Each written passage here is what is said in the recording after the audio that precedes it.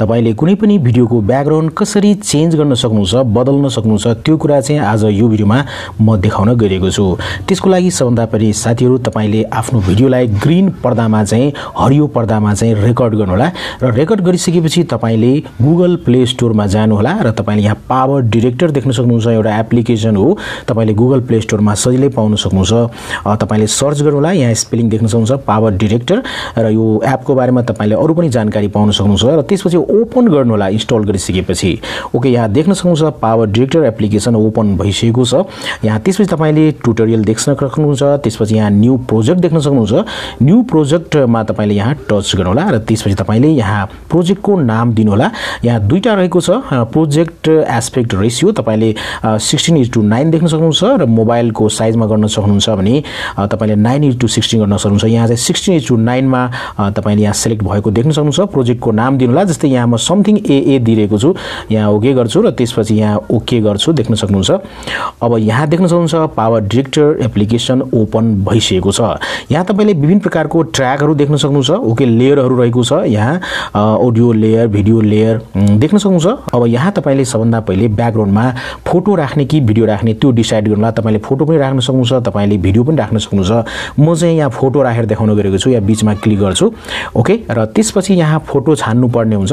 जस्तै कि यहाँ म फोटो छान्न गएको छु, यो फोटो छान्छु। यहाँ चाहिँ कुनै पनि फोटो तपाईले यहाँबाट छान्न सक्नुहुन्छ। ओके, र फोटो छानिसकेपछि यहाँ देख्न सक्नुहुन्छ ओके गर्दिनु होला। अब देख्न सक्नुहुन्छ यसलाई म स्टप गर्छु र यहाँ क्लिक गरेर तपाईले देख्न सक्नुहुन्छ यसरी तपाईले फोटोको लेन्थ यहाँबाट बढाउन र घटाउन सक्नुहुन्छ। जस्तै टाइम पनि हेर्न सक्नुहुन्छ। जस्तै अहिले 32 सेकेन्ड्सको लगभग रहेको छ। तपाईले यो पहिलो लेयरमा चाहिँ तपाईले भिडियो अथवा तपाईले चाहिँ फोटो चाहिँ राख्नु होला पक्कै पनि ब्याकग्राउन्डको रूपमा। अब यहाँ देख्न सक्नुहुन्छ तपाईले अर्को लेयरमा जहाँ कि धेरै लेयर बनाउन सकिन्छ, यो लेयरमा तपाईले त्यसको लागि चाहिँ यहाँ बीचको यहाँ आइकन देख्न सक्नुहुन्छ। यसमा चाहिँ तपाईले टच गर्नु होला र त्यसपछि यहाँ भिडियोमा टच गर्नु होला र तपाईले जुन ग्रीन पर्दामा भिडियो सिलेक्ट गर्नुभएको छ, सुट गर्नुभएको छ, त्यो भिडियोलाई छान्नु होला। जस्तै यहाँ चाहिँ मैले राखेको छु एडिना नामको फोल्डरमा। यसलाई तपाईले यहाँबाट यसमा टच गर्नु होला, तपाईले प्ले गरेर पनि हेर्न सक्नुहुन्छ यो भिडियो हो कि होइन यसरी। ओके, सो यो भिडियो यहाँ रहेको छ। यसलाई अब म ब्याक गर्छु र देख्न सक्नुहुन्छ यो भिडियोलाई एड गर्नुपर्ने हुन्छ। यहाँ प्लसमा तपाईले टच गर्नु होला र यो भिडियो यहाँ एड भएको देख्न सक्नुहुन्छ। अब तपाईले यहाँ चाहिँ ओके गर्नु होला। ओके गरिसकेपछि अब तपाईले म पौज गर्छु। त्यसपछि यो भिडियोलाई सिलेक्ट गर्नु होला। सिलेक्ट गरिसकेपछि अब तपाईले यो भिडियोलाई ठुलो सानो पनि गर्न सक्नुहुन्छ। यहाँ ड्र्याग गरेर देख्न सक्नुहुन्छ यहाँ स्क्वायरमा प्रेस गर्नु होला र तपाईले यसरी ठुलो सानो पनि गर्न सक्नुहुन्छ। ओके, त्यसपछि तपाईले यहाँ देख्न सक्नुहुन्छ, यहाँ टच गरेर तपाईले देख्न सक्नुहुन्छ भिडियोलाई ठुलो सानो पनि गर्न सक्नुहुन्छ, तर घुमाउनु पनि सक्नुहुन्छ। ओके, यहाँ रोटेट पनि गर्न सक्नुहुन्छ। म चाहिँ स्टेटमै राख्छु र देख्न सक्नुहुन्छ यतिमै राख्छु म। ओके, यतिमै राखिसकेपछि अब तपाईले देख्न सक्नुहुन्छ यहाँ चाहिँ सबभन्दा पहिले यसलाई सिलेक्ट गर्नु होला र त्यसपछि यहाँ माथि एडिटको एउटा बटन देख्न सक्नुहुन्छ। यसमा जानु होला र तपाईले यहाँबाट कलर पनि मिलाउन सक्नुहुन्छ। जस्तै कलरमा तपाईले यहाँ चाहिँ देख्न सक्नुहुन्छ ओके कुनै पनि छान्न सक्नुहुन्छ। यहाँ चाहिँ ओके कुनै पनि छान्न सक्नुहुन्छ, कलर मिलाउनु होला। यहाँ चाहिँ म के गर्छु भन्दाखेरि ओरिजिनलमै जान्छु र त्यसपछि यहाँ दोस्रो आइकन देख्न सक्नुहुन्छ, यसमा टच गर्नु होला। तेस्रोबाट तपाईले चाहिँ ब्ल्याक एन्ड व्हाइट बनाउन सक्नुहुन्छ। दोस्रोमा ब्राइटनेस घटाउन बढाउन सक्नुहुन्छ। यहाँबाट देख्न सक्नुहुन्छ ब्राइटनेस घटाउन सक्नुहुन्छ, बढाउन सक्नुहुन्छ। ओके, सो धेरै फंक्सनहरु छ, तपाईले युज गरेर हेर्नु होला। यहाँ चाहिँ म 0 मै राख्छु। यहाँबाट तपाईले कन्ट्रास्ट घटाउन बढाउन सक्नुहुन्छ, यहाँबाट सेचुरेसन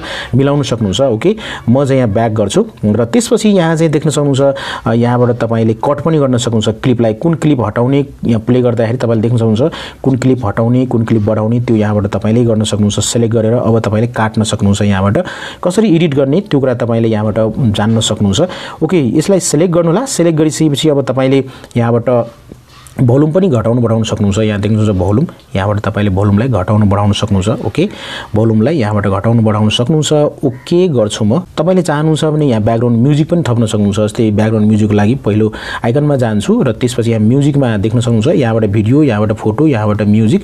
सो यहाँ म युट्युबको फ्री म्युजिक यहाँ एड गर्न गइरहेको छु। देख्न सक्नुहुन्छ विभिन्न प्रकारको म्युजिक छ, तपाईले यहाँबाट सुन्न पनि सक्नुहुन्छ। ओके, सो फेरि यहाँ टच गर्नु होला र प्लसमा यहाँ टच गर्नु होला। यहाँ म्युजिक आइसकेको देख्न सक्नुहुन्छ। ओके, सो यहाँबाट ओके गर्छु। यसरी तपाईले म्युजिक पनि एड गर्न सक्नुहुन्छ। ओके, अब यो म्युजिकको तपाईले साउन्ड कतिको राख्ने त हैन, आफ्नो म्याचिङ गर्नु होला तपाईको भोइस र म्युजिक अनुसारले। यसलाई म कम गर्दिन्छु यहाँ चाहिँ यसरी। ओके, र ओके गर्दिन्छु। यति गरिसकेपछि अब तपाईले देख्न सक्नुहुन्छ हामीले अब क्रोमा गरौँ। देख्न सक्नुहुन्छ अहिले त कटेको छैन, देख्न सक्नुहुन्छ अहिले ग्रीन पर्दा नै रहेको छ। अब ग्रीन पर्दालाई हटाउनको लागि तपाईले यो ट्र्याकलाई चाहिँ सिलेक्ट गर्नु होला र त्यसपछि यहाँ देख्न सक्नुहुन्छ एडिट बटनमा जानु होला र यहाँ क्रोमा की देख्नुहुन्छ। यहाँबाट तपाईले जे पनि फ्लिप पनि गर्न सक्नुहुन्छ, फेड पनि गर्न सक्नुहुन्छ, अरु पनि तपाईले यहाँ चाहिँ युज गर्न सक्नुहुन्छ टुलहरु। म चाहिँ तपाईलाई क्रोमा की युज गरेर देखाउन गएको छु। क्रोमा कीमा तपाईले टच गर्नु होला र त्यसपछि यहाँ देख्नुहुन्छ use picker to select colour. सबभन्दा पहिले कलर यहाँ सिलेक्ट गर्नुपर्ने हुन्छ। तपाईले चाहिँ यहाँ ग्रीन पर्दालाई हटाउनुहुन्छ भने सबभन्दा पहिले यसमा टच गर्नु होला। ओके, र त्यसपछि यहाँ पिकर देख्न सक्नुहुन्छ। अब त्यसपछि यो ग्रीन पर्दालाई सिलेक्ट गर्नु होला कलर, जस्तै कलर यहाँ जहाँ पनि राख्न सक्नुहुन्छ। म यहाँ राख्छु, देख्न सक्नुहुन्छ यहाँ राखेको छु र त्यसपछि यहाँ चाहिँ फेरि म टच गर्छु र देख्न सक्नुहुन्छ अब यो ग्रीन पर्दालाई हटाउनको लागि यहाँ देख्न सक्नुहुन्छ कलर रेन्ज 13 रहेको छ। बढाउनु होला र बढाएपछि बिस्तारै देख्न सक्नुहुन्छ यहाँ घट्दै गइरहेको छ। ओके, कलर रेन्ज यहाँबाट देख्न सक्नुहुन्छ। ओके, यतिमा सो तपाईले आफ्नो मिलाउनु होला।